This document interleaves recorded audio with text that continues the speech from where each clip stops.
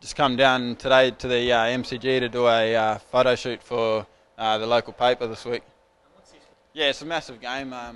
It's a game that's getting bigger every year, and it's so important to recognise the Aboriginal players in the competition, and yeah, it's very exciting to be able to play in this big game. Michael, what's this week mean? Dreamtime week, Indigenous round. Yeah, look, it's always a great week, and I suppose you go back in history and recognising the contribution of our past players and our players today who continue the work they've done on and off the football field. And how much does it mean to the Indigenous community to get that recognition, I guess? I think it's a great celebration. I think that's what football does. It brings people together, and I think sport's always been one way that Australians have embraced Indigenous people, and especially our football has done so much.